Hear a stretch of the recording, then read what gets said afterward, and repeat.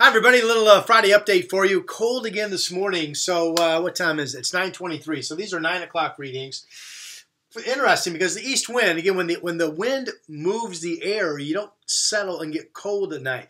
When you have calm conditions and clear skies, the temperature nosedives to the dew point.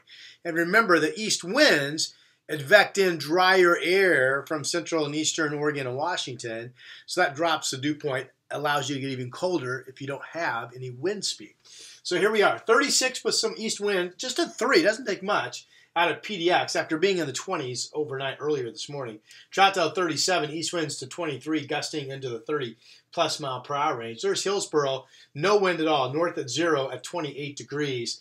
And you can see that, again, I need to replace that Gresham site. That's not right, 53, but all these other temperatures are correct. So there's the cold weather out in Hillsboro, 31 up in Woodland, 28 degrees down in Woodburn. I will say that with the temperature inversion expected to break down and end overnight tonight into tomorrow, the air stagnation advisory that we've had will be allowed to expire at 4 p.m. today. Now, the good news is air quality's been good to moderate all week, so we never really developed any issues. But as the east wind starts to fade in the gorge tonight, that could open the door to get some fog pockets tomorrow morning, which you really haven't had much the last couple of days. So we're watching all of that. Let me just go ahead and get right to the 7-day. And a reminder, a lot of what I'm going to say you can read down here.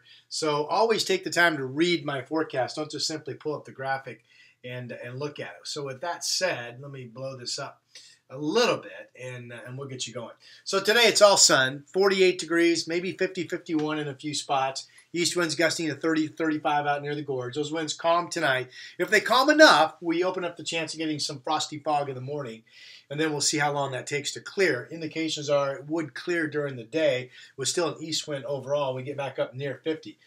You wake up Sunday morning, it's cloudy, and because of that, temperatures are above freezing. We have some rain coming in first thing in the morning. This is a weakening system. It doesn't plow right into us. It kind of leaks down from the northwest. So, if anything, rain probably increases somewhat during the day. It looks like it could be up to 1/4 inch of rain. May not be that much. And then rain at times Sunday into Monday. Total here, less than 1/2 inch, and maybe closer to about 35-100. So again, not a ton. I'm going to show you the Mount Hood forecast in a second. And then you have a shower chance Tuesday, a day that may just stay dry. Wednesday's dry right now. There's a bit of moisture coming off of another upper level ridge spilling into us Wednesday overnight Thursday. That would be maybe a 10, 15, 100 of an inch of rain, not a ton. And then we could go dry again, it looks like, on Friday. I do want to, since I mentioned it, I want to talk about snow levels real quick. So for that, we want to go to my Mount Hood ski forecast page. Here we go. Again, the point of these YouTube videos and my Portland Weather Facebook page is to make you aware of my weather site, portlandweather.com, and my app. If you do a simple search, Portland Weather, separate words, will be one of the first ones that come up on your iPhone or Android.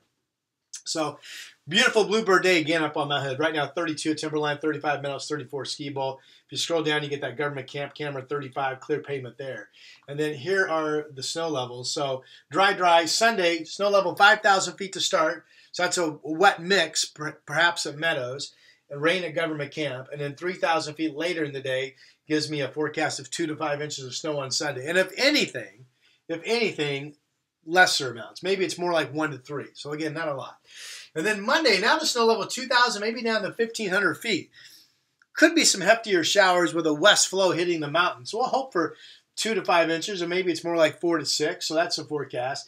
And then Tuesday, I mentioned it could be completely dry. So again, great resource here. If you're traveling, here's a reminder what all the pass elevations are, all your resort links if you want to check out the individual ski resort locations, more cameras down here, including Cabbage Hill out east, and real quick, including, where's Siskiyou Summit?